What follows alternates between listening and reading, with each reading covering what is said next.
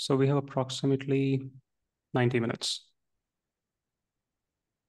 See, my goal would be simple, that for the next 90 minutes, simple goal, that no matter what question is asked, you are able to analyze things at a foundational level. Of course, you cannot read everything. You cannot read everything in the newspapers. There will be days when you may not get the time. And despite no knowledge of any subject, you should be in a position to make conjectures about the world, policies, happenings of the world, and most importantly, how all those things will perhaps affect India. So I think I can cover both the aspects today only. The first aspect pertains to international affairs, and second will pertain to economics. Second half is going to be magical, with around 30 minutes of discussion in the second half. No matter what question is asked from economics, does not matter whether you have studied the budget and analyzed it, read the economic survey or not. You should be in a good position to give decent views on the issues that touch economics. For you, Isha, different story. But for Chandraprabha, this will benefit immensely. Okay. Isha, you will have to go through those approximately 30 episodes. Yes. Once a day. Okay, so I'll leave out the second half for second half, and that's when things get interesting. But before I talk about economics, what is happening in the world? Red Sea, Iran, Pakistan, especially with Iran, Pakistan, what's happening? And why is it happening? Let's watch a quick video and just tell me your observations.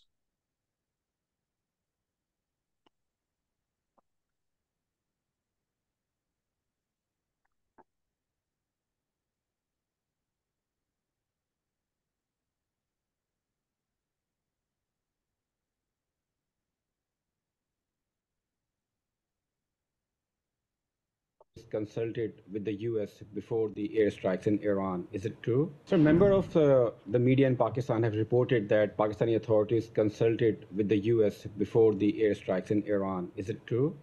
I do not have any private conversations to read out. What the administration thinks of the situation between Iran and Pakistan right now, and how concerned are you that this could escalate into potentially, at least on one side and maybe on both sides, a nuclear conflict? So we are concerned about escalating tensions in the region. It's been something, as you know, we've spoken about a number of times. It's something we've focused on. We've been incredibly concerned about the potential for escalation since October 7th, and that's why we have engaged in intense diplomatic efforts to try to prevent escalation.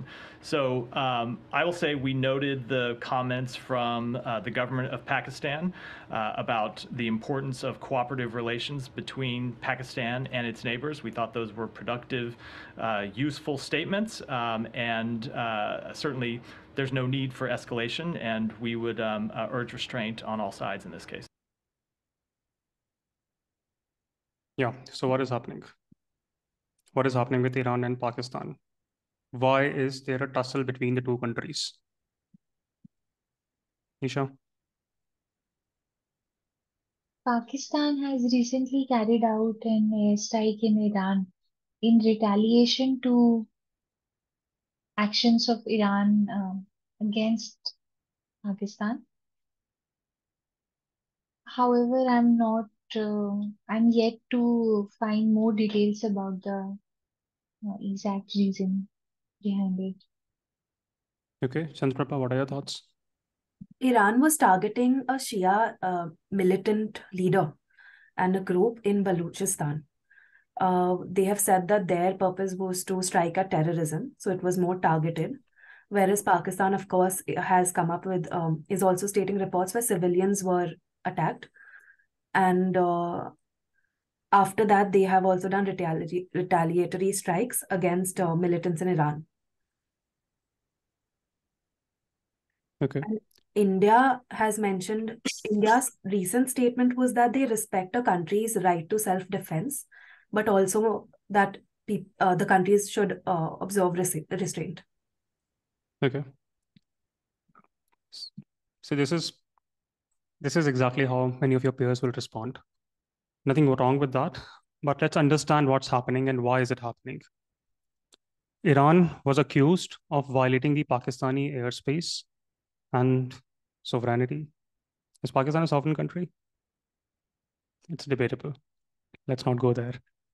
So, in retaliation, Pakistan carried out military strikes inside Iran, targeting the Balochi militants. But the question is why? What was the need for Iran to conduct missile and drone strikes within Pakistan? Aren't these two friendly countries?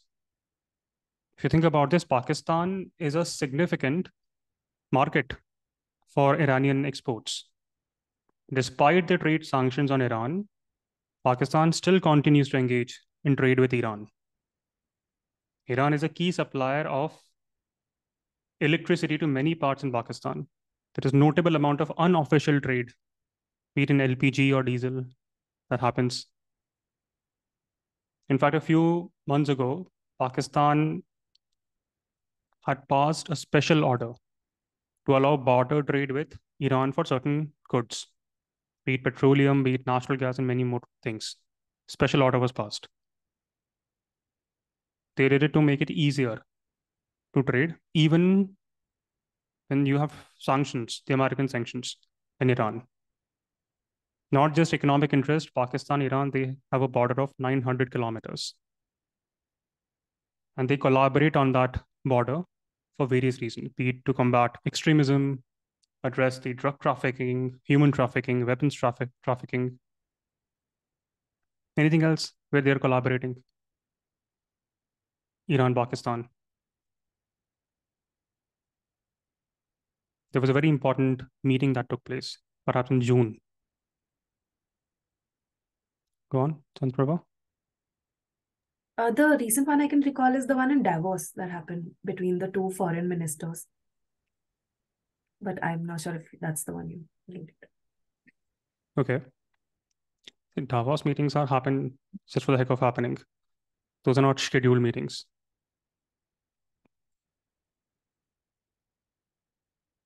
Stability in Afghanistan, very critical for both Iran and Pakistan. They both have seen influx of Afghan refugees. In fact, the meeting that I'm speaking of is from June 2023.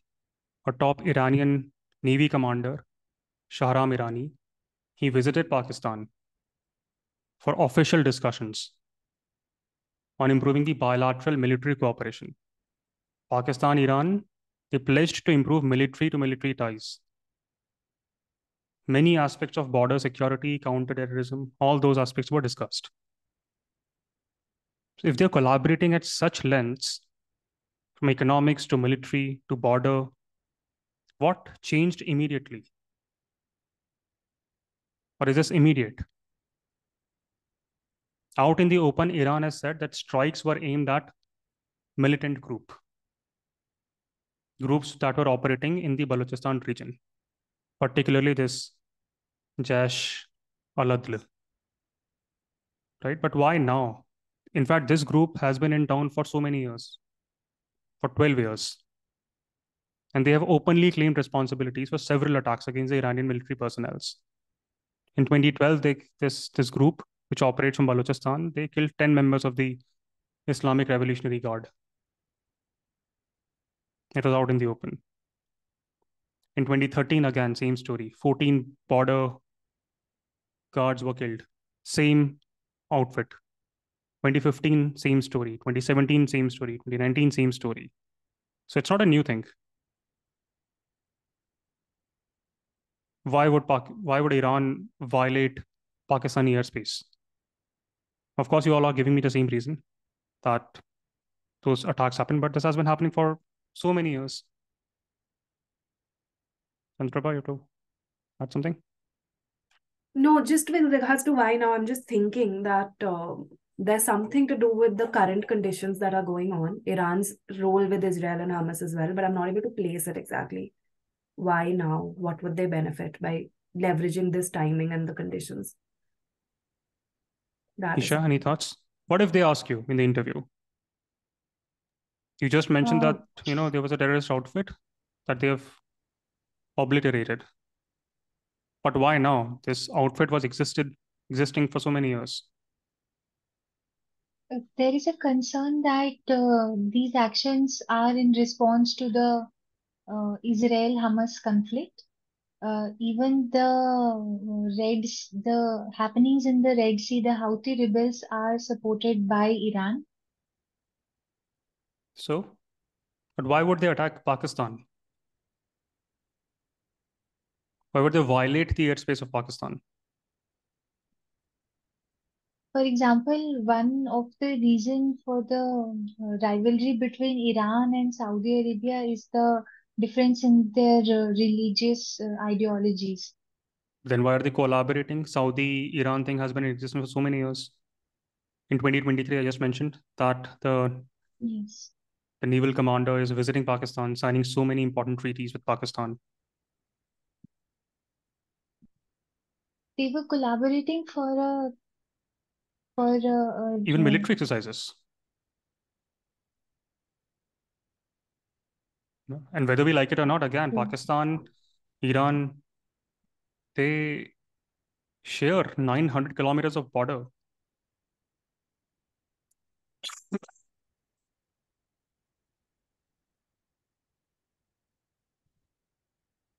Chandraprabha, anything? Are you able to frame?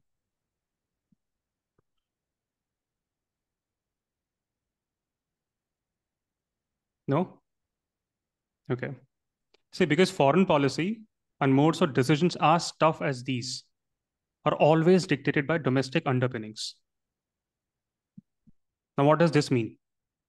Why is that India conducted its surgical strike before 2019 general elections? What was the reason? Why is it that Benjamin Netanyahu benefits the most out of the Israel-Hamas war?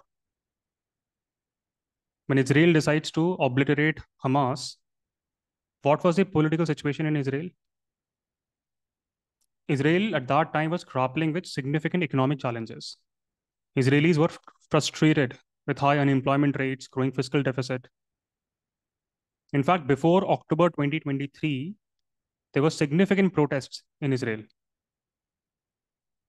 Benjamin Netanyahu's government faced backlash over the plans when they were to overhaul the judicial system.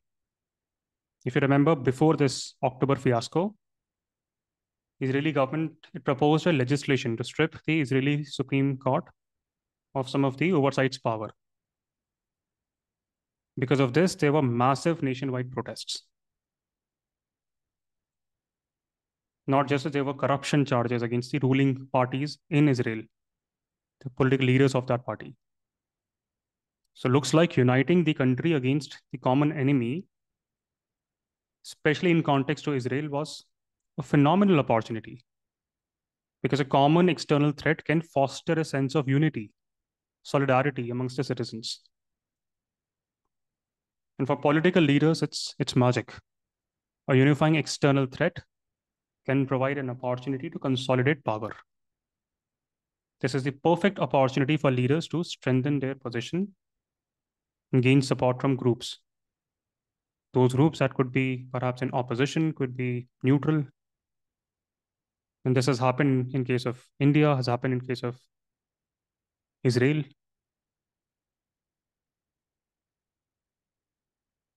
Focusing on external enemy, divert public attention from domestic problems, economic issues, social, political scandals. In fact, there's a term used in international politics for this. It's called as diversionary war. A beautiful concept in international affairs. It is a concept that many successful prime ministers, presidents have leveraged time and again. And Bill Clinton, when he bombed Iraq for 4 days, why did he do that? Because if you think about it, that was the time when he wanted to divert attention from his ongoing impeachment proceedings. Clinton had a very interesting relationship with one of his interns in the White House, Monica Lewinsky. And not a surprise, that garnered a lot of media attention, public attention, bomb Iraq. People might forget all that mess. Perfect example of diversionary war. Any other example in our modern day history? Was Clinton alone? Falkland Wars, 1982, immensely benefited Margaret Thatcher. Ronald Reagan, known for this. He invaded a country, I think an island, Grenada, in 1983. Why? Because he was immensely unpopular around that time. And how to win back that trust? External enemy. Let's forget about the US for a second, or UK for a second, or Israel for a second. Talk about Pakistan. Kargil conflict, 1999. What was happening in Pakistan around that time? Economic challenges, political instability. And by the way, that Kargil conflict saw surge in patriotic fervor in Pakistan initially. Of course, it dwindled at the far end. So, to simply put, whenever a leader faces domestic or internal political challenges, looks like, I haven't made a conclusion yet, but it looks like they want to initiate international conflict, divert attention, and analysts call it a diversionary war. From 4 days bombing in Iraq by Clinton to Pakistan's persistent fiasco in Kashmir, looks like this diversions, distractions work very well for these political leaders. Also works very well for Mark Zuckerberg. How? Well, he monetizes by your eyeballs. A friend of mine is a general partner in a top tier fund. He often says, whenever they invest in startups, they are serving any of the deadly sins. That's his investment thesis. Do you know about what are deadly sins? What was that? Coming late is one. No? No, it is not. Lust, anger, wrath, pride, deadly sins. Tinder is lust. Look at any billion-dollar company. LinkedIn is pride. Zomato is gluttony. Twitter is wrath. What is Instagram? Envy? Chandraprabha? Vanity. Vanity. Yeah. It is everything. Envy, vanity, gluttony, wrath. So if you want to become a billionaire like Zuckerberg, monetize on these sins. Works very well, especially for these general partners. I think that's what is it. Can we trust OpenAI, Sam Altman on artificial intelligence? He did a very interesting interview with Bill Gates a few days ago. But anyway, coming back to Iran, do you think this idea of diversionary war applies in case of Iran?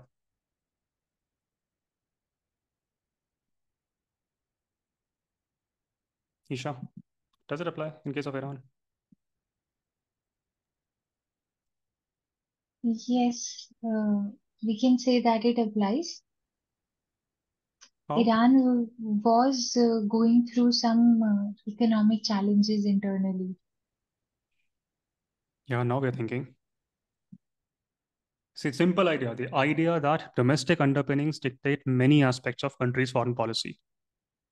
What are the public sentiments in Iran? Widespread dissatisfaction with government policies in Iran. There's a violent crackdown on anti-government protests in Iran. Last year, I think Mahsa Amini was killed, and there were large-scale protests that swept across Iran. Is that it? Iran has been dealing with a range of economic difficulties. Isha would know. I mean, look at their currency. High inflation, subsidy issues. People are leaving en masse from Iran. And please take a guess. When are Iranian elections due? March 2024. And that is why this issue becomes important, because Iran will be in newspapers even on the day when you sit for your UPSC interview. Let's look at a few videos of Iran. What's happening there? Because it is astounding, the same group that they have claimed was causing issues for them. We've seen 2012, 2013, 2015, 2017, 2019. Same group has been attacking the Islamic Revolutionary Guards. But no, it's only then, a few months before election, they want to move ahead. Let's look at a video.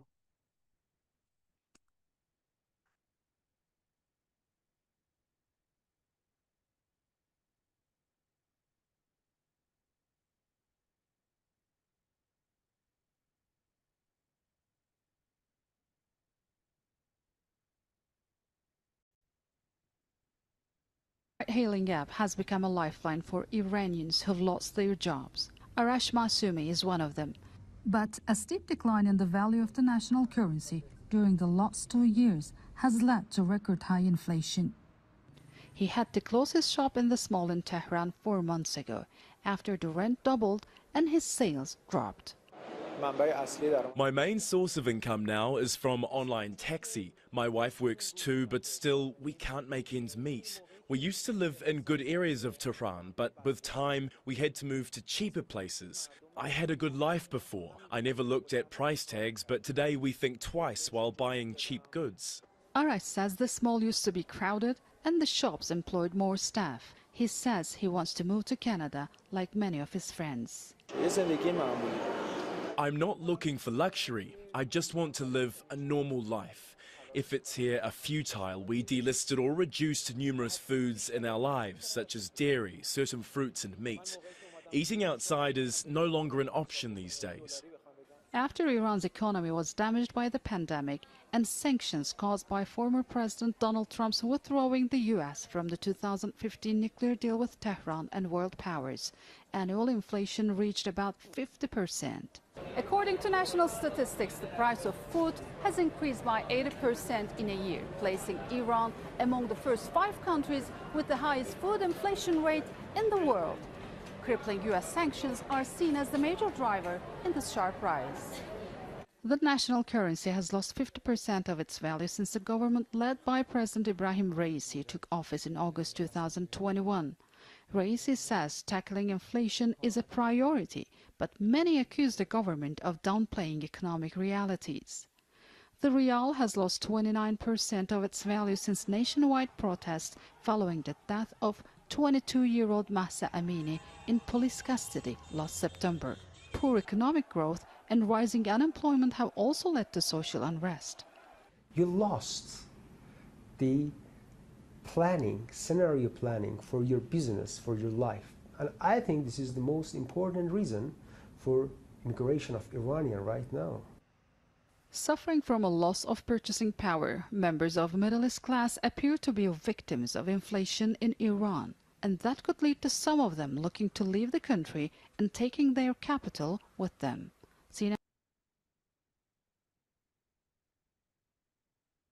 And there are innumerable videos. It's not just one story of what's happening in Iran. Just browse through and see if you can get access to today's Iranian newspaper. You will get the reasons, what's happening there.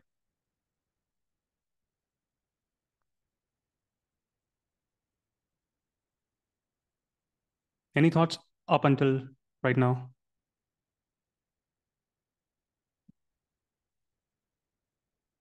So next parliamentary elections, 2024, March, just a few months. Looks like demonstrating strength in foreign policy is a quick way to galvanize support or distract from internal criticism. The way it has happened with Ronald Reagan, the way it has happened with Bill Clinton, to Benjamin Netanyahu. But now that's not a concern for me. I'm India. What about India in all this? Do you think India will benefit from the Pakistan-Iran tussle? Parth?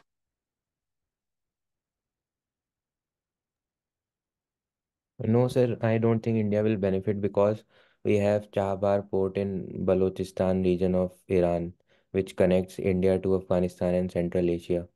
So, and also it can increase insurgencies or attacks in Jammu and Kashmir because of radical elements. So these 2 So points let's are. assume one thing, one very interesting scenario. Let's assume that you are advising a prime minister, which I'm sure you all will do in some time. What will you advise him? You're seeing this war breaking out. You meet him in, let's say, PMO. What will you tell him? What should India do now? By the way, for such questions, at least the one that I asked, do not give these absolutist statements that it will benefit India or it will ruin India. Yes or no, no. Things are always in shades of gray. For your personal, DAF-based questions, you can give definitive answers. But for such scenarios, you have not done that scenario analysis. You don't have any facts, at least qualitative or quantitative facts, to come up to those conclusions. So my advice, don't give these absolute statements. But anyway, let's come back to our story that you are advising the Prime Minister and you're seeing this playing out, and this is happening even today. What will you advise him if you were the foreign policy advisor?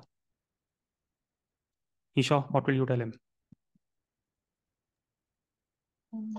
Actually, we should closely observe the situation and see if it retaliates to a higher level, post which India, along with other supporting countries, may raise the issue at UN level. But why would you do that? I mean, why would you watch or give me any practical answer? It's okay to make mistakes. Completely fine. Chandraprabha, any thoughts? So closely observe for sure. The other thing was that regional escalation. To be honest, I don't care personally about Iran or Pakistan. I care about India. Yes, That, exactly. I'm assuming, would be your stance. Yes. So how will you benefit? So regional escalation is not in our interest, especially with regards to any inflation that can happen. We are already struggling with fuel inflation. India has been the voice of reason. So we can continue with our stance of urging restraint. At the same time, the Baluchi aspect is something that I would also be alert about, because the Baluchi citizens are generally pro-India. I don't have facts on how the militant group that got struck, how they fare in terms of the local citizens there. But that's something we need to watch out for, because that area is of interest to us. Other than that, of course, since Iran did it against a militant group, and India let's assume that, forget about the interview, UPSC interview. Just put yourself in that role. Meeting the Prime Minister, advising him, what can we do now? What should we do? Here you have such an incredible opportunity to decide on fate of so many lives. So forget about interview, that you're in the interview room. Just tell me honestly, what do you think? What should you do?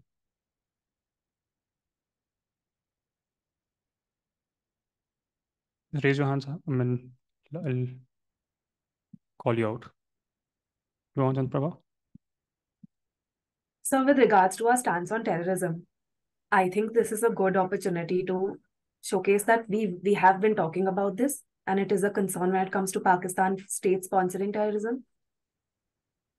So this is another country who has that's one thing. What else? acted in self-defense.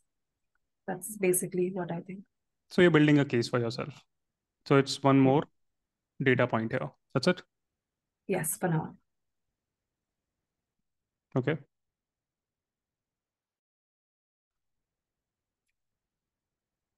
Waiting for 10 more seconds if anyone has any thoughts on this. See, if Pakistan's or if Iran's relations with Pakistan goes for a toss, logically speaking, Iran might seek to strengthen economic ties with other regional players, which will also include India. If Iran's relationship with Pakistan becomes strained, why do you think it would be a strategic move for Iran to seek other regional partnerships? And where do you think India stands in this picture? Whether you like it or not, India is a major regional player. You know about that. Don't take notes on this. We're just having a conversation. So please engage in conversation. Whether you like it or not, India is a major regional player. It has a rapidly growing economy. It's a natural choice for a country like Iran to build and forge partnerships. Iran is already aware of the growing Pakistani-China alliance. India could be a great hedge for Iran, okay, from Iranian standpoint. India is a large market, phenomenal opportunity for Iranian exports beyond just oil. Could be petrochemicals, could be fertilizers, agricultural products, and especially for a country like Iran, where you know that the American sanctions have crippled many aspects of the economy. Now, as an Indian, I want to work for India. All of this is beneficial for me as India. In fact, you should talk to your ambassador in Tehran.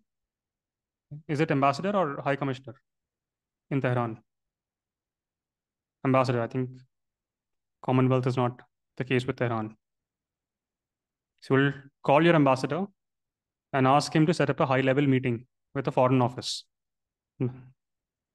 With sanctions limiting Iran's trading partners, Iran tussling with its neighbors, you should advise your Prime Minister. Now is the perfect time to negotiate with Iran. Perfect time to secure better trade deals with Iran. Let's talk to Tehran in this case.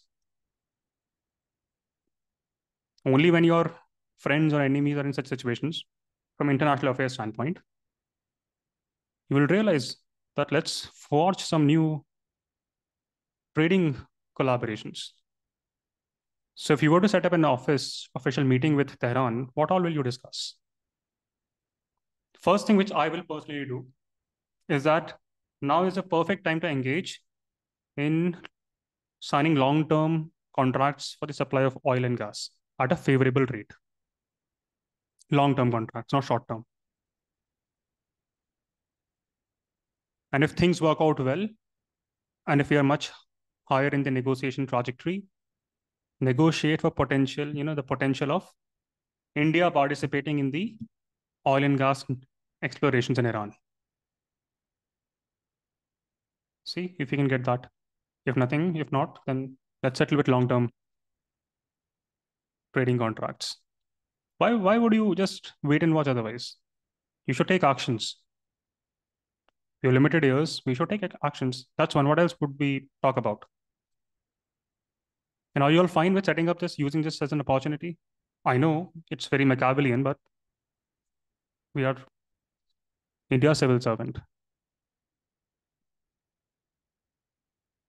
Or anything else that you would want to discuss at this point with Iran? If you were in the Foreign Office, what would you discuss? So I would convey this message that not only India needs Iran, but also Iran also needs India as much as we need them. So that way we can But you don't be on. convey such things. These are implicit. Why are you wasting time in those negotiations conveying this? We need to have hard points, right, with us? Limited time, 15-20 minutes meeting. So tell me concrete points that you will put in your deal. Isha, any thoughts from your end? Sir, the Farzad B project, which was in Persian Gulf, which Iran backed off from, so India can press that it should get like you said, exploration and See, at the end of the day, negotiation should never feel like that you are the only winning party. Yeah. Otherwise, I that's was not thinking, negotiation. I think negotiation which Bhutto did during Shimla Agreement, that's a phenomenal way to negotiate. Yeah, Isha, go on. yes, our cooperation and the work on the Chabahar port is also not as going forward with the same speed as we would have wanted. Look, we'll come to Chabahar in some time because that's one thing that you all will speak of when you hear about Iran and India. What else? See, of course, long-term contracts sorted makes perfect sense. Sir, the Additionally, yeah, go on. attacks on merchant ships which Houthi rebels are doing. So India can convey that the security of Indian ships or ships bound to India can be ensured by Iran. We will explore trade agreements, tariff reduction. We would explore mechanisms to trade in local currencies because you have to bypass sanctions. Of course, talking business is fine, but will you do anything else just for the heck of the people? Because at the end of the day, people should also feel good about India. We might propose collaborations in education, culture, work towards strengthening people's to people's tie, foster mutual understanding, perhaps promote tourism. I think a few weeks ago, this has been sorted. You don't need visas anymore to travel to Tehran. Both countries have rich traditions in herbal, natural medicine, Ayurveda in India, Unani in Iran. Establish collaborative research in these fields. Don't just talk business. Talk about culture. That's how you bring in people together. Of course, you have to sign long term agreements. That should be the goal in your mind. Additionally, see if you can go on with your oil and gas exploration activities in Iran. After some talks about business, after some talks about culture, talk about Chabahar. Now, what is Chabahar? See, I don't want your entire answer to be around Chabahar port. That's the first thing that will come to your mind when you hear the word Iran and India. And why not? It's a very significant collaborative venture between India and Iran. A strategic partnership indeed with two greatest civilizations. And it has huge economic and huge geopolitical implications. Where is Chabahar located? Isha?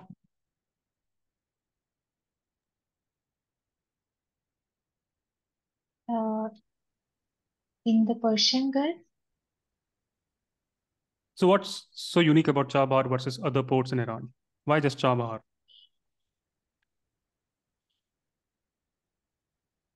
I'm not aware of it. Chandraprabha?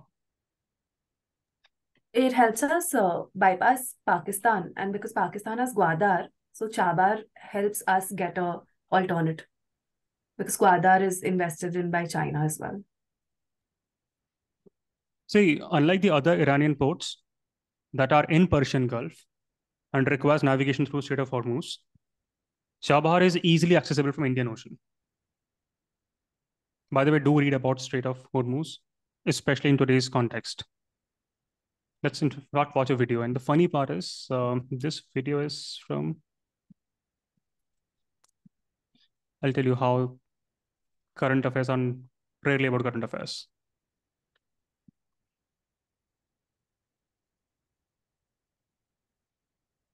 Now we're seeing something similar happening even today to what you will see in the video.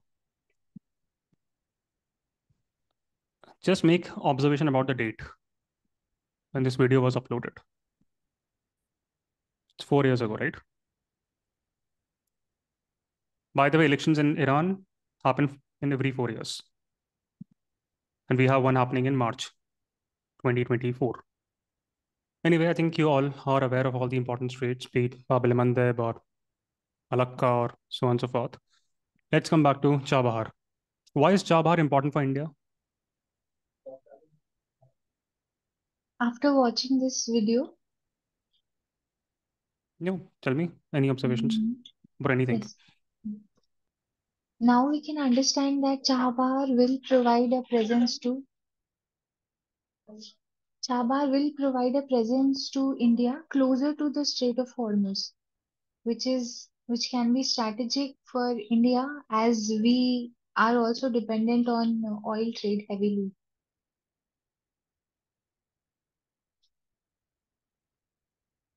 Of course, all of this will have implications, but that's not the primary reason.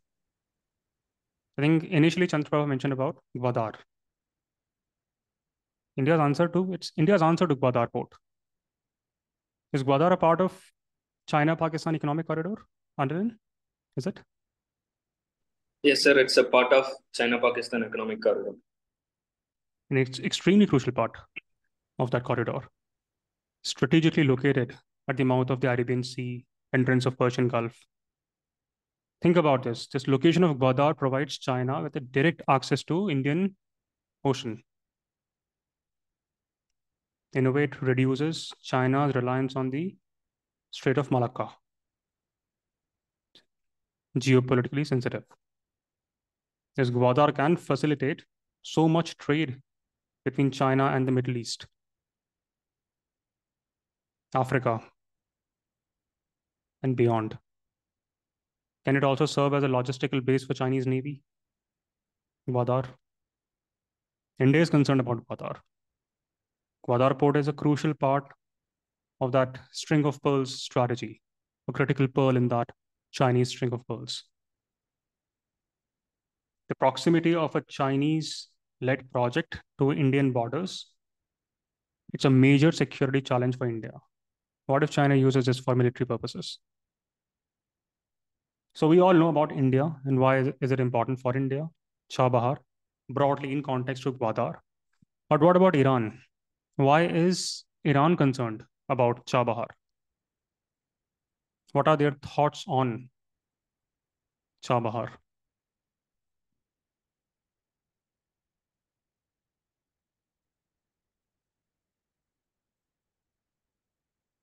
They will also have some thoughts around Chabahar, since they are also involved in that project. Chandraprabha? Economically, if we think about it, they could get berthing rights because if they have port infrastructure, I guess they could charge for that. So that could be profitable. Will they be concerned about Gwadar? Would Iran have any concerns with Gwadar? Yes. What concerns?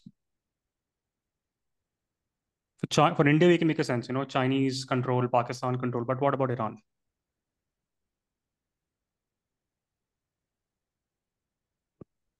So, China, not able to Parth? place them right now. Sir, Chabahar is the only Iranian port which has direct access to Indian Ocean because others are in Persian Gulf region.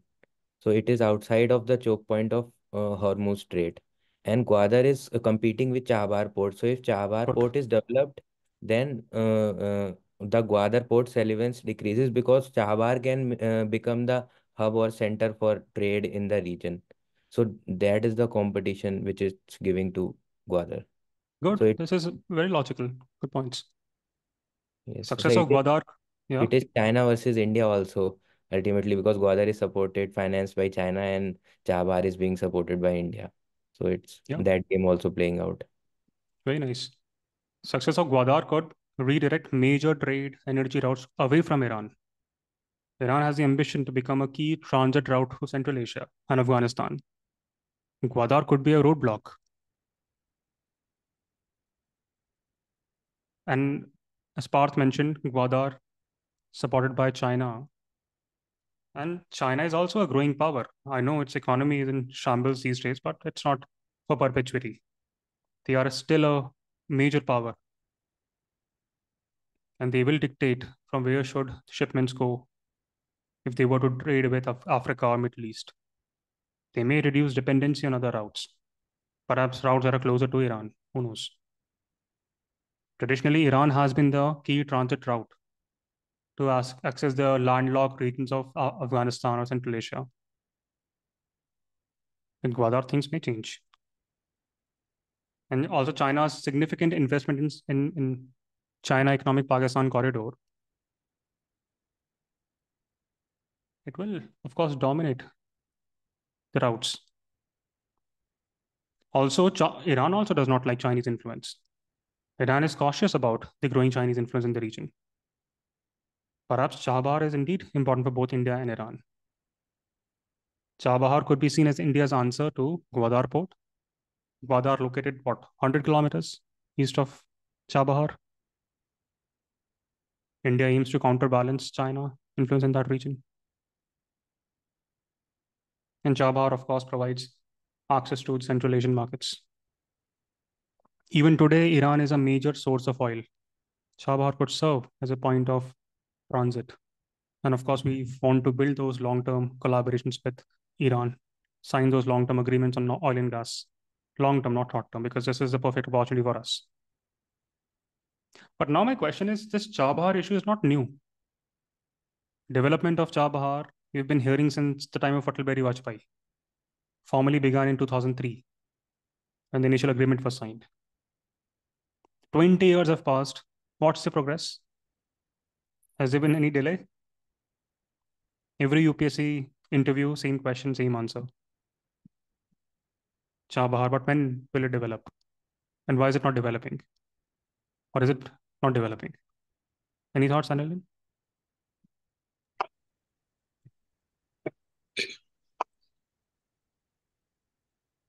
No, sir, I'm not well aware of it. Why there was a recent issue which arose between India and Iran, and the project has been stalled for some times, I guess. What The if I grounds ask you this question in the interview? What will you say?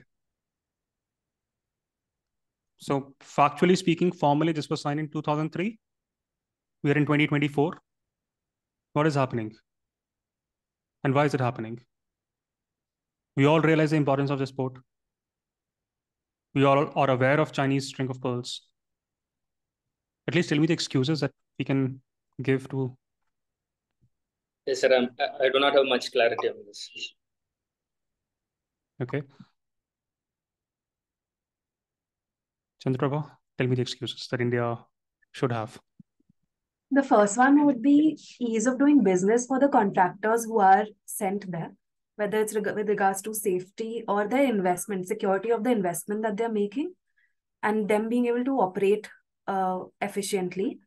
There were also challenges with changes in the terms of trade, as per the foreign minister. The terms of agreement for the port, Iran has changed that back and forth. So there was an issue with that, if I remember correctly. Okay. See, two golden rules you should follow in your interview. The first is that you have to, of course, speak for approximately 30, 40 seconds, not beyond that. That's one. Number two, you have to have the answer first approach. The most important answer should come first. Otherwise, people will lose interest. How can we forget that there has been sanctions on Iran? India continues to trade with Iran despite the American sanctions. That's fine. But sanctions also have a role to play. These sanctions affect the international financial system. How easy or difficult would it be to procure the equipments with sanctions in place? What about the hurdles in technology transfers? These American sanctions could be an issue, right? And this is logical. I hope you all are reading at least newspapers. So that's one. What else? There could be operational challenges, logistical challenges. Where is this region? Sistan, Balochistan, right? Where they're developing it. So it's not just about building a port, it's also about the associated infrastructure for the port. And there could be issues pertaining to terrain, technology transfer, coordination with locals, and regional security, as is the case always in that Middle Eastern region, with instability in Afghanistan. So you all should have some reasons as to why there has been a delay, because we will read this in the newspaper multiple times. And if they ask you a question, it's been for so long, what has happened? But BJP is saying these days that progress has been made since 2016. Is it because of our Honorable Prime Minister? Is that correct? That it's entirely because of Modi ji that you're seeing a lot of progress. Nothing happened during the time of Congress.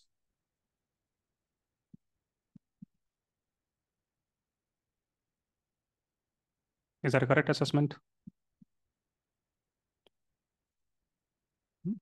And everything is because of the leadership of the current Prime Minister.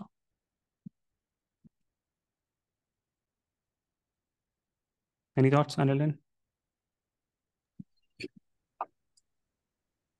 Sir, I believe that there is continuity in foreign policy, and the change cannot be drastic. The relations have been strengthened year by year from early on as well. So then what's the reason? Between 2003 to 2016, progress not made. From 2016 onwards, we're seeing tangible improvements. Then what happened? What's the change? Sir, regarding Indo-Iran relations, or regarding especially the Chabahar port? Chabahar port. That's what I'm talking about.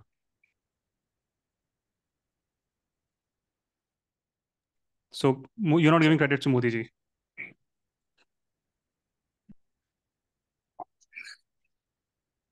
I do not know, sir, what happened in between 2013 and 2016. So I couldn't. So of course, leadership is important. Yes. It's an but other than leadership, external factors are also important. Because in 2015, Iran nuclear deal was signed, right? How can we forget that? And I'm surprised because for the past couple of days, you would be reading a lot about India, Iran, Pakistan issue in the newspapers. That's what I'm saying, that mechanical reading of newspapers at this stage will not help you. You have to go and delve deeper into issues.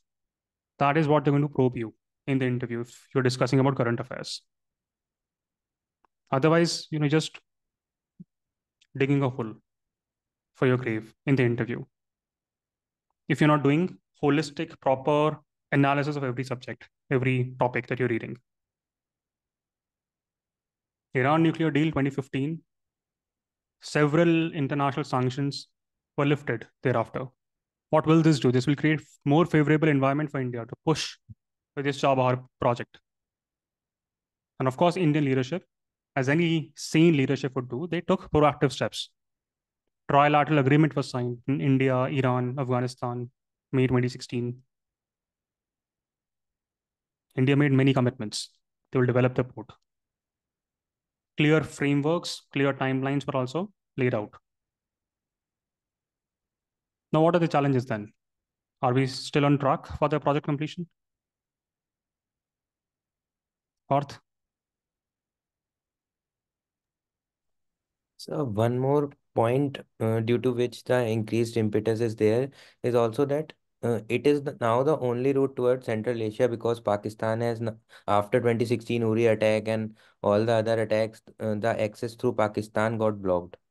So Chabahar became more important. No, we all understand the importance of Chabahar, and we also knew the psyche of Pakistan. Our diplomats, our civil servants, they're not first order thinkers. They knew all of these things will happen. But sir, there was a laziness sense of, because it is considered that What India's laziness? There were sanctions, and sanctions have issues.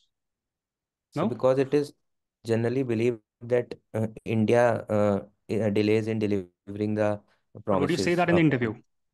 No, sir, I am just saying to you. See, think like a civil servant in the interview whenever you are appearing for. Even for the excuses, don't give such excuses. Laziness. One excuse could be, yes, sanctions were there. Of course, we can work hard, we can do everything, but it has its limitations. 2016 sanctions lifted. Things perhaps changed from there on. But 2016 till 2024, if sanctions were lifted, then what's stopping the proper development of the Chabahar port? Entire relationship between India, Iran hinges upon this, right? Every time we talk about Chabahar, we all know the relevant significance of Afghanistan, Central Asia for us. Are we still being lazy? Tell me new excuse. Isha? The sanctions were lifted 2015 onward, but then after the deal broke off, they were again reimposed. Good. Common sense. When did that happen? 2017? I think 2018 it happened.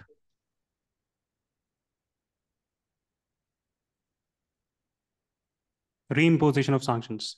US withdrew from the nuclear deal in 2018.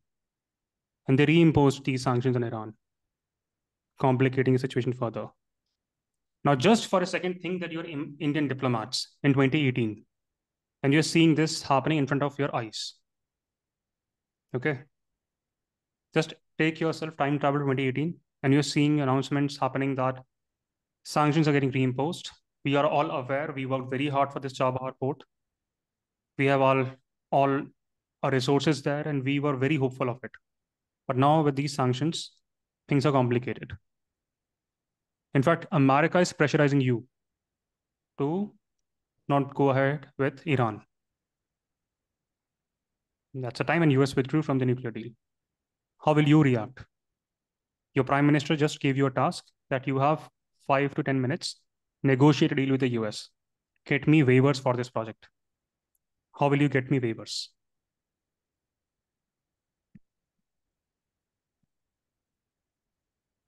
Anilin?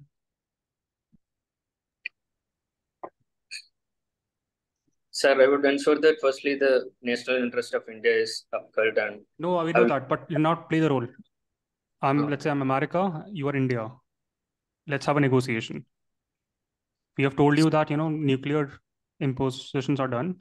We are imposing the sanctions again. Nuclear deal is cancelled. And you are our ally. Please help us. How will you negotiate?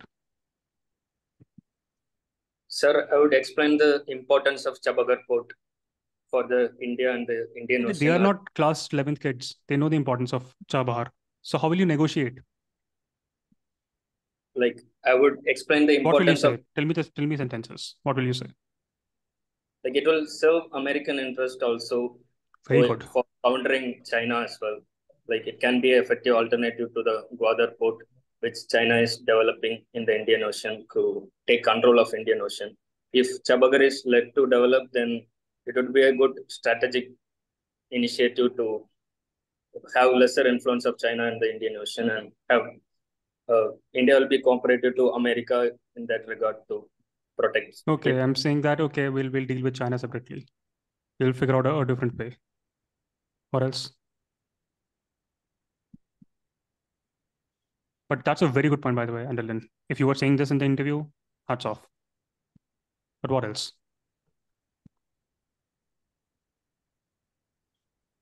Like it could ensure better connectivity to Afghanistan as well, so that there will be greater transport and trade connectivity will be more ensured, so that we can have good development in Afghanistan to control Taliban. Think from America's standpoint. What do they care?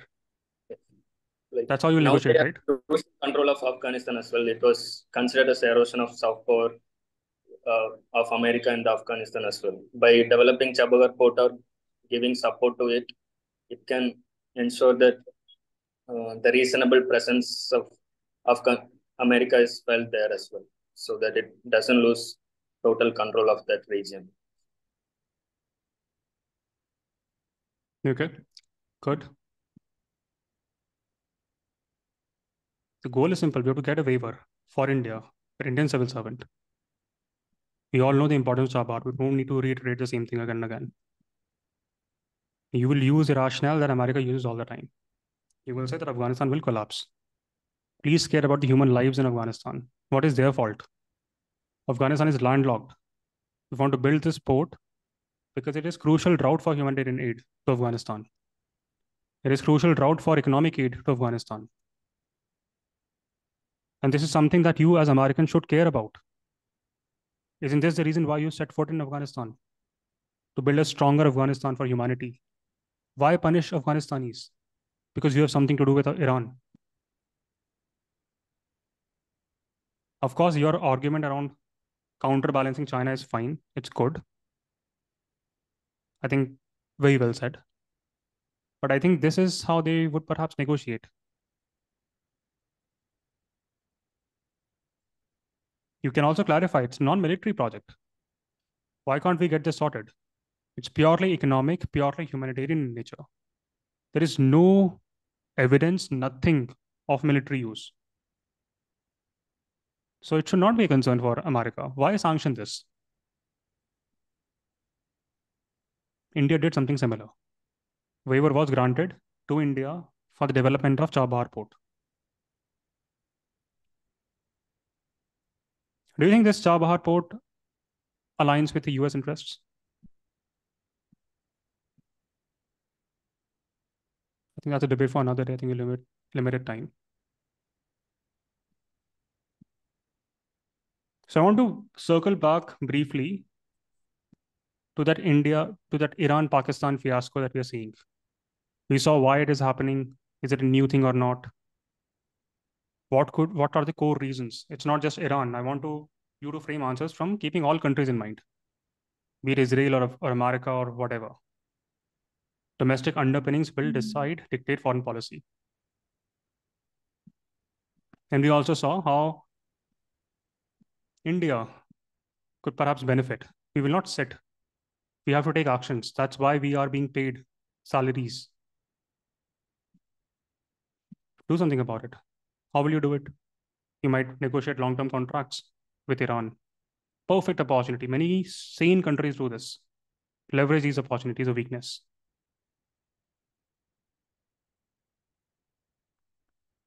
But is it? But if I were to ask you, what are the negative implications of whatever is happening with Pakistan, Iran for India? What will you tell me? Of course, Iran-Pakistan conflict could be economic opportunity for India, can help us renegotiate long-term oil and gas agreements. India could leverage the strained Iran-Pakistan relations to balance China that we have seen. But what can be the potential loss for India if this continues? Parth gave a good answer initially. He began with that, right? Go on. So first is that the Chabahar port is in Iran's Balochistan region. So in India's investment will be under threat if the conflicts escalate. And secondly, if Shia-Sunni conflict escalates, then it can lead to militancy in Jammu Kashmir region as well. So that's the second point. And thirdly, the conflict will also lead to attacks on Indian ships. It can have implications there as well in the. So for such answers, you can say that there can be three issues with it. First could be that geographical positioning. Second could be this. Third could be this. So that, and as someone who is judging you on that day, I have much more idea that what is going to come. If you randomly generate many points, then I may lose interest. That's psychology. So for such questions, feel free to use that structure. Three reasons, two reasons, and say that upfront. You don't have to do this for every answer, by the way. Don't make that mistake. What else? Isha, any thoughts? Iran being a major oil producer and a major partner in India's oil import, it may have implications for global oil prices and the trade for India. Good. What else?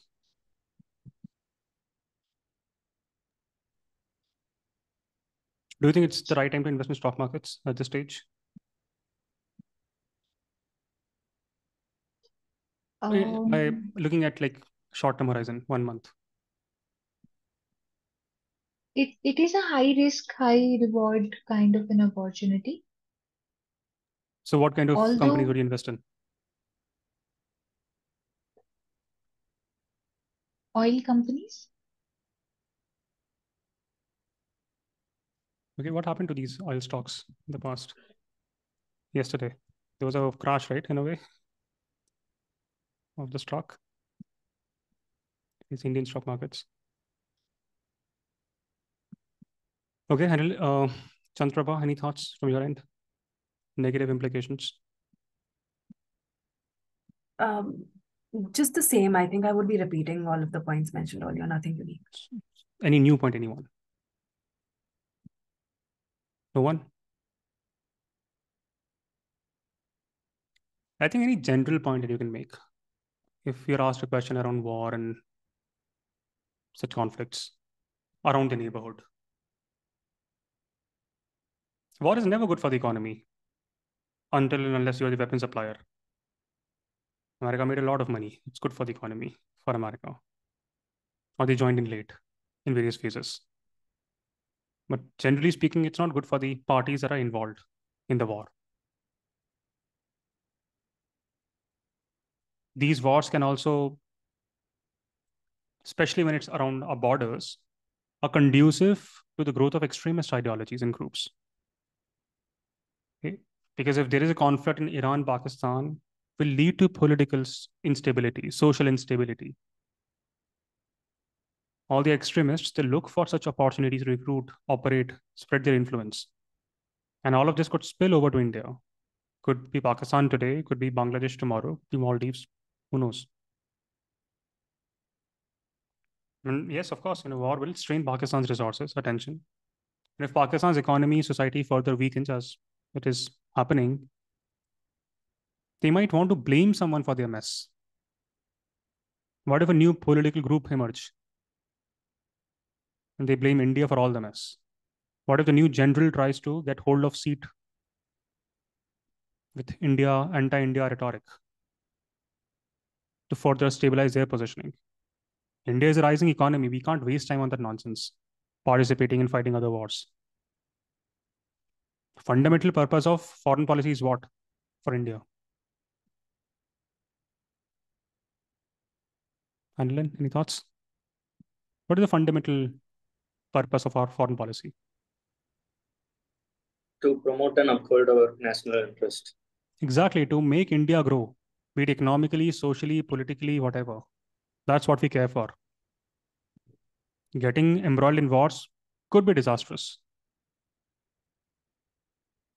Now, there are some who may say that, do you think it's the perfect time to, let's say, open a new front against Pakistan? Iran is already there on the one side. Don't you think it's the perfect time, perfect opportunity for India to get back Pakistan occupied Kashmir? How will you respond on this?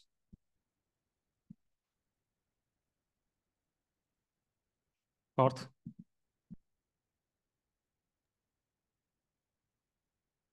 I think that it is our opportunity to get back POK because Okay. Pakistan is engaged also in Afghanistan and Iran. So a two front war will get India an opportunity there. I'm looking for more reasons. Think like a civil servant and someone who is advising Prime Minister. Your advice will have consequences. Think from that standpoint. We're hiring for civil servants.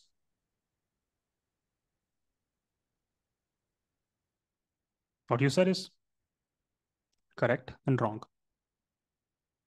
It's debatable. Do you want to take another shot at this? Parth is, adamant on his views. Let's occupy. Sir, this is what I believe, but if I have to be diplomatic or You don't have to be diplomatic. You should care for India's interest. And then you should advise the Prime Minister. Now, what will you do? Is it in India's interest at this stage to occupy Pakistan, occupied Kashmir?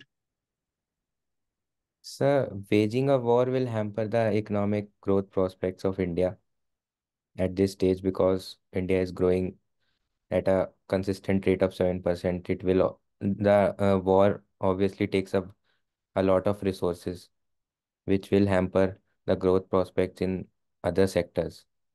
So in that term, a war is not because Pakistan is also a nuclear armed country and has threatened But to use them. there are So two nuclear weapon states. so that is also a thing. Can we casually say that let's occupy a perfect time? Why didn't you give this answer first? This seems much more rational to me. Of course, it's again debatable, but why didn't you give this answer first? So many a times in my mind there's something else, but the answer which I want to give in an interview is something else. So that conflict is also there. You should have some foundational principles when you're preparing for these interviews. We care for India. I don't care about any political party. I don't care about Iran or Pakistan. I'm going to be India's civil servant. For me, people of India matter. For me, government of India, governments come and go, but India as an entity matters. Now, what will benefit people of India? How can we leverage this position to ensure that people of India benefit? Then have that as a North Star and start taking decisions, not just in the But interview, but also in civil services.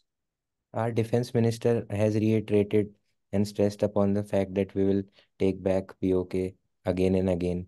So what should we make of that? See, again, it's not an interview for being a minister. Dual morality comes in, not just with McCabley, but also in this case. See, politicians are different species. Let them fight political battles. 2019, Modi ji also, before the elections, decided to go in for the surgical strike, right, in Pakistan, and it helped him immensely. in the electoral campaign. But you're not a spokesperson for BJP or Congress at this stage. So, as a civil servant, what will be your sane advice to the Prime Minister, who is also an executive head of the government? And give that advice and tell me the rationale also, because now I'm thinking, like I said, my defense minister is saying that we should occupy it. So, should I do it, Parth? So I will give the minister or the prime minister both pros and cons, and because the ultimate authority is Give with me those him. pros and cons. Talk to me right now. Tell So me. in terms of pros, it is that it is an opportunity because Pakistan and its military establishment is engaged in a war or a conflict with Iran. So it is a window of opportunity, and also we have seen protest in POK as well in favor of joining with India. So there is an opportunity, but cons include the economic impact, which will reduce the economic growth prospects of India. Secondly, the threat By of the way, my favorite activity whenever I travel across the world is to read through newspapers of that specific country. Those are such biased piece of newspapers for all the countries, be it Serbia, Georgia, North Macedonia, everywhere. So I will not make conjectures based on what I'm reading in the national newspapers. Half of them are paid. Network 18 owned by Mukesh Ambani ji. NDTV owned by Adani ji. And similarly, same story across the world. So anything else? so, At so the end con of the day, just think, how will your decision benefit people of India, be it in the short term or the long term? so the cons will include the economic impact, the threat of nuclear attack or nuclear retaliation from Pakistan, and the third will be if POK is integrated, the population which is living there is radicalized, and we have to look into the possibilities of spread of extremism in other parts of India as well. So that are some of the cons. Okay. Anilin, what do you think? How will you advise it? So, Parth just mentioned defense minister is saying that should occupy that part of Kashmir. Any thoughts on this? Sir, I would say that like India's capability, and now there is a right opportunity to occupy POK, but it would not be uh, right to do so now, like because it's a nuclear armed country as well, so it will lead to a it may exaggerate to a nuclear conflict. Secondly, we have Chinese threat as well, so we can't see Pakistan in isolation. There is clandestine support to Pakistan always by China, and we have border challenges with China as well. It might embolden China, and we couldn't defend. And India has a good stance in the United Nations, and considered as a follower of international law, and we promote international law as well. Uh, it might go against the values which we promote. And next, there will be now we are seeing that world order. There is so much wars occurring, and it may spill over to Asia as well, and it's greater threat to the world order as well, I feel. And so I would consider, and now India is seen as a bridge between North and South, and India has a good diplomatic voice, and its soft power is rising among all the countries. So it would not be the right time to wage a war against Pakistan or occupy POK through military means. We should have Is our defense minister wrong? no, before going for anything, we should have perception management, uh, like the other nations should, most of the nations should accept as well that India is in the right stance, so that we prevent more antagonism towards India. Well, we see there are so much antagonism now in the neighboring countries as well. It might go in a wrong sense. Okay. Now let's assume that. So I get your points. Anyone wants to add here? Anything? Chandprabha, Isha? your positions, your stance on occupying, making the best of this opportunity? Should we go on to occupy that Pakistan's occupied Kashmir? Isha.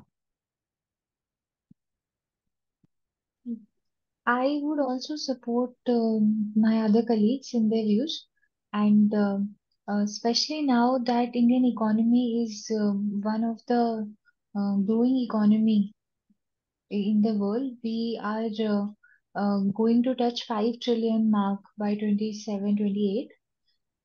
Um, Waging a war at such a crucial time for the economy will be hampering. So then we will have to weigh which is going in our national interest more. And I believe that the economic progress will benefit the people of India more at this time than the occupation of POK. Okay. Secondly, I also think that this will significantly hurt the trust and the credibility of India in the global world, which then has many repercussions. For example, Chinese investment in a country is seen at a particular with a particular viewpoint as compared to India. This action by India will then again will not help countries differentiate much between actions of India versus actions of Chinese. So this image is a major trust builder for India, which again has many economic benefits for a country going forward. We should be very cautious about hurting that image. Okay. Good. A Parth is fuming with anger that we were supposed to occupy Kashmir. What is this? Let's assume Parth is the defense minister. And he says, okay, get your points, but we need to have spine. If you don't have spine, what is this nation? We have to take some hard stance. He's trying to convince you that no, I think you are right about that, there can be a risk of full scale war.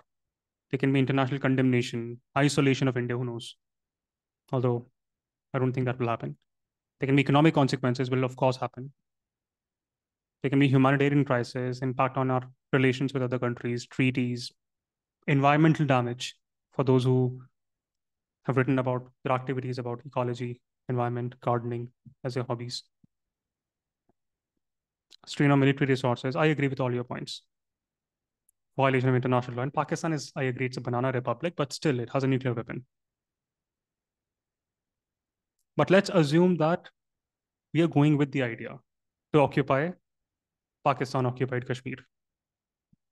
And you are tasked to build a strategy in a way that nothing of these things happen. How will you do it? And what will you do it? I'll give you a hint. Take learnings from Tony Blair and George Bush. See how you can build a case if you were to do it. Because I agree, I think defense minister is right. It's a good opportunity, but I won't say this out loud. That's a wrong move. Why would I give hints to the world that I am a country that takes pleasure in using the resources of other countries when they're at their worst? I'll get the things done. And my task is that I want to occupy this part, which rightfully belongs to India. Now, how will you do it?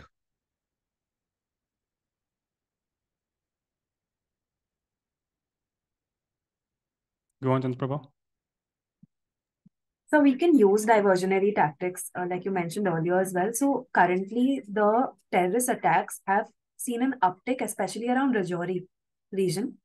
So what we could do is we could talk about, again, launch pads for terrorism from the POK area, if we have evidence for that, and then make that the agenda that we are going in for a surgical strike to first neutralize these launch pads. Basically go for it from a counter-terrorism perspective, and then establish a credible holding presence there. Of course, in the long term, we'll have to come up with more social and political solutions, because I don't believe that the solution to POK is just military. Yeah, it's never military. Yeah. It has to be beyond that. You can't win the hearts of people. How would you do it? So leveraging not just the people, and not just the people of Pakistan occupied Kashmir, but also the entire world, so that they are with us. How will you do it? We need to have a credible alibi, firstly, with regards to at least counterterrorism. So we could use one of the incidents that happened tragically as a justification to go for a surgical attack, is what I'm thinking. But how will surgical attack in this case help? We could See, justify what I'm thinking broadly is, if India is fighting with Pakistan, that's an issue. But if we can gather the entire world to fight with Pakistan, no. Can we do something around that in the next 5 years, 10 years? Any strategy? Of course, first and foremost, I will ensure that none of the YouTubers uploading videos. I'm just kidding. They give out all these strategies. That's true.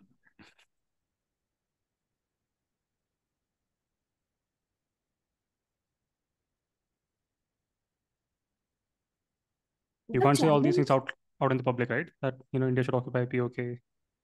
What's if you want to do it, do it. I say. Yeah.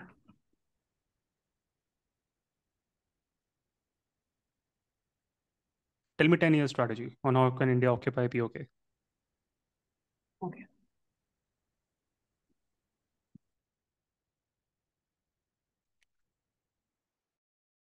Okay, I think again we can go on, and we can, of course, come up with a strategy also. The time is up. What I want to say is that if you're reading any article, today we began with Iran and Pakistan. We delve deeper into why Iran is doing this. You gave a wrong answer. It's doing it because of some terrorist attack. No, they have done this attack multiple times. Why is it doing it right now? And we got to the reasons that, there are some domestic underpinnings. And it's not just Iran, it could be Israel, been America, been UK, across the history, been Pakistan also. And then we see, as Indian diplomats, what are our own challenges? How can we leverage this to secure India's interest of its people? We didn't just stop there. We then also looked at alternate scenarios. Why whatever is happening? If you look at Chabahar, what's the reason why 2003 till 2024, not much progress made? Of course, progress has been made. I'm not saying that. No progress has been made. In fact, I think for Afghanistan, we did use it to send across a lot of assistance. That port was used only recently. So the point is, your mechanical reading of newspapers at this stage will not be helpful. You have to pick 2 issues per day and go in length, in depth of it. And think of yourself as someone who is actually part of civil services. And we saw how answers changed the moment I made part that protagonist. You have to play that role in the eventual interview. Just with that change in mindset, I could see the really good answer that Parth gave afterwards. You're not there to just make others people, they make your interviewer smile. You can crack jokes, but that won't get you marks. The goal is to actually genuinely care for India, its people, and solve things, get things done. And you have to put yourself in that role. Any thoughts about this? I think this was the last session that we have had. I was thinking of discussing economics as well, on how to address issues pertaining to economics, but I don't think we don't have the time for it. Go on, Chandraprabha. So I had written these down because what I was trying to understand is I did think that there was a personal gap in terms of the depth that I'm able to go in while reading the newspaper, because of scarcity of time or the pressure to just look at all the topics and be able to at least answer something.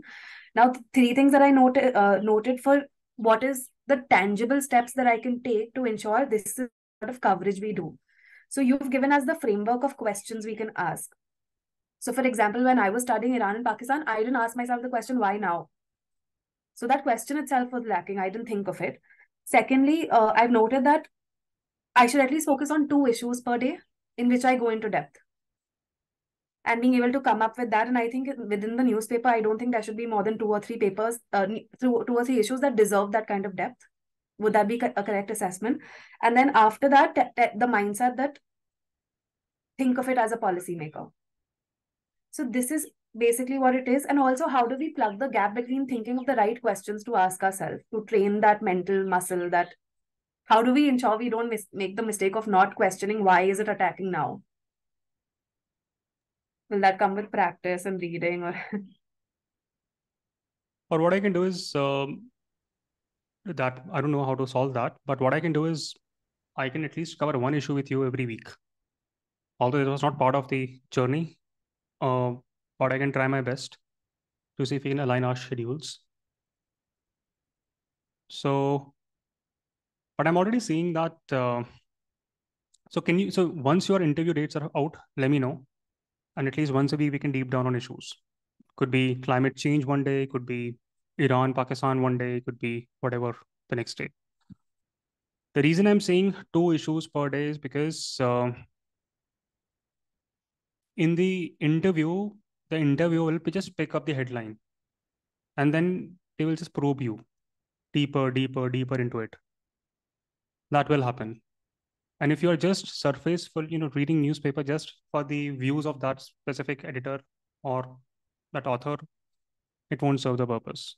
You have to think beyond that. It's just fine for clearing prelims and mains. But now you have to play the role of a policymaker. You have to be the one who comes up with those opinions. You should not be the one who just reads the opinion. So you should have clear-cut positions and opinions about how can we manage India's flood that we did the last time. We should have opinions about how we can actually occupy POK. Not a big deal. We can do it if we do things diligently. It may take time, but it is possible. And we can do it in a way it won't hamper India's growth. It may sound controversial today, but who knows? 5-10 years of good strategy, achievable. And at the end of the day, we have to think about India.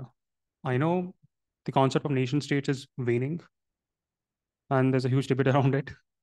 But at this stage, we care for India's growth, India's people. And that's what we plan to serve, right? It's who we plan to serve. Isha, any thoughts on the discussion today?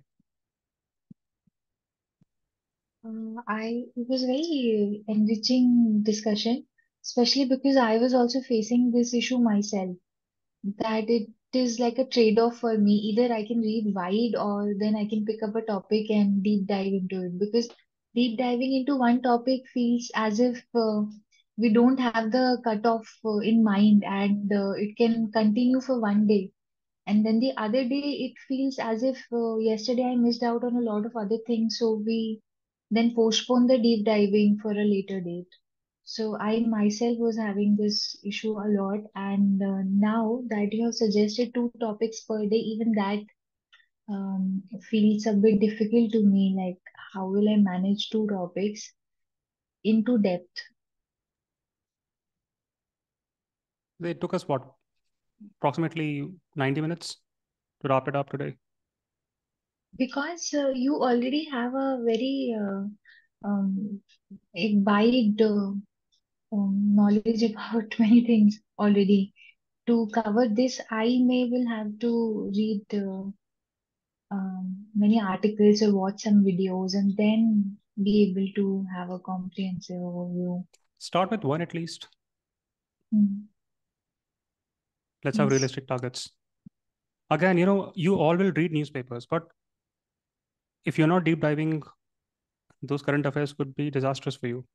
They're not checking for facts at this Yes. stage. They're checking how you are forming your own opinions. Of course, everyone will have views around occupying that part of Kashmir. How you talk about it, that's also important in the interview. Anilin, after you. You joined in late, so you missed out on the fun part. Yes, sir. I was 40 minutes late. It was good analytical, so I could think more on the issues.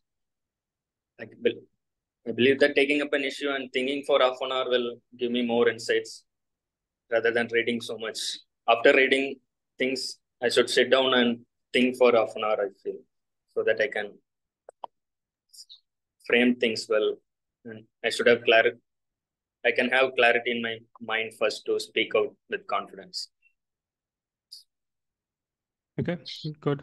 So so if you all can promise me that you will be coming here on time, then it makes sense for me to do extra efforts, and I will try, because this is not what was initially promised. Or if you are yourself not coming up, coming in late, delayed, then all my effort goes to waste. Okay, so I'm happy to do it because I want you all to score the highest in the interview, but there should be diligence at your end also. Parth, go on. Sir, today I came late because I did not receive the link. So I then emailed and said that I The link haven't is the received same, the right? link. It remains same for all the sessions. Okay. And if there's any change in the So, link, then we'll let you know. But at this stage, at least for the past 3 sessions that we had, and still in the timetable as well, it remains the same. okay, sir. I didn't know this. Okay, So but any now other I will observations you're join. learning from today? Sir, I am reading currently 2 newspapers and I had the same issue that I am not getting time to deep dive into some topics like you have told. So it would be better like in a discussion format like we did today. So it really gives an insight and also saves a lot of time. Just let me know whenever the day is finalized for you. We'll plan things accordingly. Okay. All right. So now I think I have an office. Okay, I have a mock with Chandraprabha. So yeah, we can wrap it up today. And I think we'll have one-on-ones every week with some of you. We've already spoken about it, and you all will receive the links. Okay. All the best. Take care.